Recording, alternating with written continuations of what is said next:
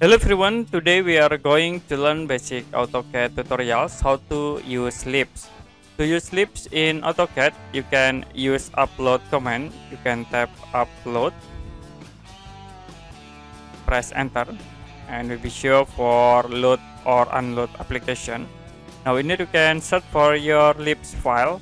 So I will use this example Lisp in it. If you right click open, and it be show for the comments in AutoCAD with dim fix L. Can close and you can select Lisp file, click load. It will be automatically show for successfully load, click close.